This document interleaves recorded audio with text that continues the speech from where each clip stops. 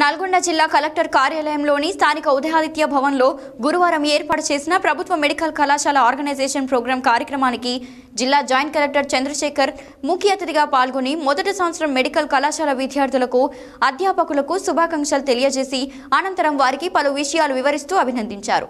ఈ సందర్భంగా ఆయన మాట్లాడారు.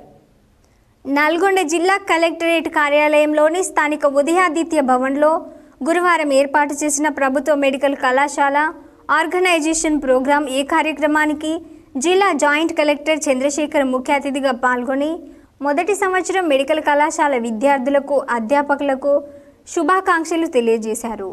అనంతరం వారికి పలు విషయాలను వివరిస్తూ అభినందించారు.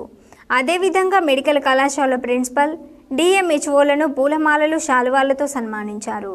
ఈ కార్యక్రమంలో ప్రిన్సిపల్ డాక్టర్ సిహెచ్ఎం రాజకుమారి, Nalgonda DMHO Kondalarao, doctor Sucharitha, medical college అధ్యాపకులు, విద్యార్థులు తదితరులు పాల్గొన్నారు. First of all, I would like to say thanks to our government for sanctioning 275 crores for establishment of medical college in Nalgonda.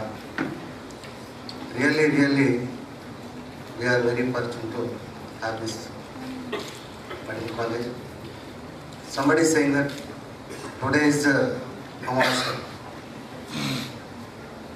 but I don't think, because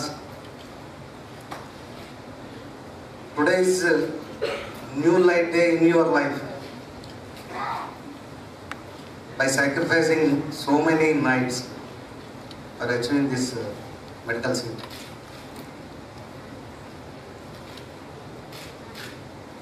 దీనికోసం మీరు మీ పేరెంట్స్కి తప్పనిసరిగా ఒక్కసారి thanks చెప్పుకోవాల్సిన అవసరం ఉంది. ఈ సందర్భంగా ఒక్కసారి మీ పేరెంట్స్ కోసం చప్పట్లు కొట్టండి.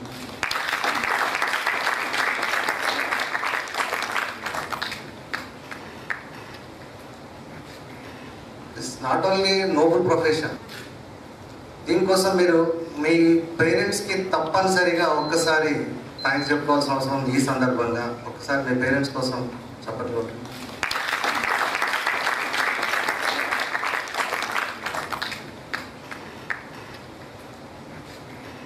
It's not only Nobel profession.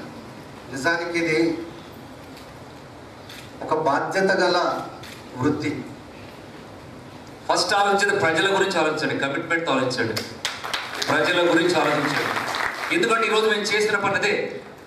ఈరోజు స్పెషలిస్ట్ అందరూ కూడా సిటీలకి, టౌన్లకి పరిమితమయ్యేవారు, కాస్మోపాలిటన్ సిటీస్కే పరిమితమయ్యారు. ఈరోజు 1.5 lakh ఇస్తున్నా కూడా ఒక గైనకాలజిస్టో, ఒక ఆర్థోపెడిస్టో, పీడియాట్రిషియనో, అనస్థిస్టో ఈరోజు రావడం లేదు.